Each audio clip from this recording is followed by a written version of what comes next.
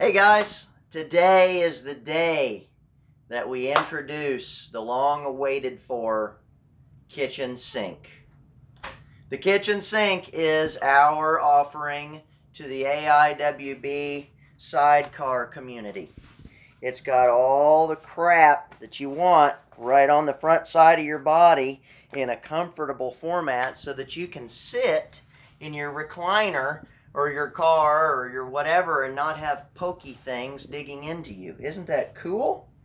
So we've got a Walther PPQ M2 4-inch decent sized gun, and it's going to have an optic on it. And then a spare magazine for your sidecar rig. And we're calling it the kitchen sink because there's not much else that we could put on this thing. So it's tuckable. We've got clips on the exterior edges of the rig. It's got a wing on it to tuck that pistol grip in there nice and tight and get it to where it doesn't print, even if you're a skinny guy like me. The magazine position is adjustable. You can move the magazine holder up or down to your liking. If you want to make that corner there print a little less, if your belly pokes out and you've there it is right there. That's where that corner is. You can tuck it down into your pants another inch if you'd like and get a little more concealment there. It's tuckable. The rig is tuckable.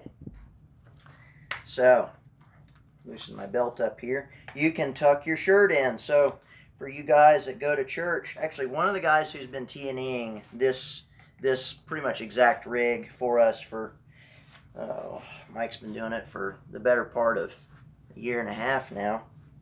I'm not going to bother tucking the back of my shirt in, but he's a churchgoer, and he tucks his shirt in with his AIWB sidecar rig that we're calling the kitchen sink because why call it a sidecar? That's what everybody else calls it.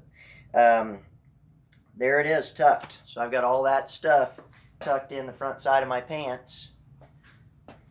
And I'm ready to go to church, and I got my cute little belt buckle out so people can see it.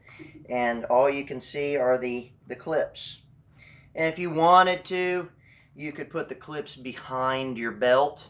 But I like having the clips over the belt personally, because then that gives my belt a little bit more ability to distribute the load. But being that we're near, your front belt loops, you'd probably be okay putting them behind your belt if you didn't want anybody seeing them. But to be honest, they're not super visible anyways if you wear a black belt, and especially if you wear black pants. So, and then to draw, simply rip your shirt out of your pants, draw your gun. To change mags, get a purchase on the mag, pull it out. So, there it is. To take it off at the end of the day, because this rig you can literally wear all day. You don't have to take it off when you sit down in the recliner. You don't have to take it off when you want to bend over and pick something up. And you don't have to bend super weird. You can simply bend straight forward if you want. And you're not worried about anything poking you. Whereas, a lot of guys have to do kind of the split thing so that the muzzle doesn't poke them too hard in the hip bone so that they can pick something up off of the floor. You don't have to do that with this. You can just kneel down and pick it up. Because the leather that you're about to see flexes with your legs and stuff. So you don't get those sharp edges poking you. So there it is.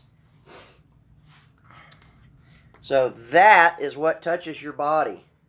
This nice uniform piece of leather.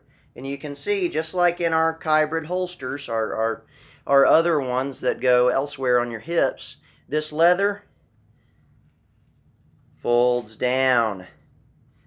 So when you bend your leg up, like over here, you notice we leave an excessive amount over here. So when you bend your leg up, that all flexes.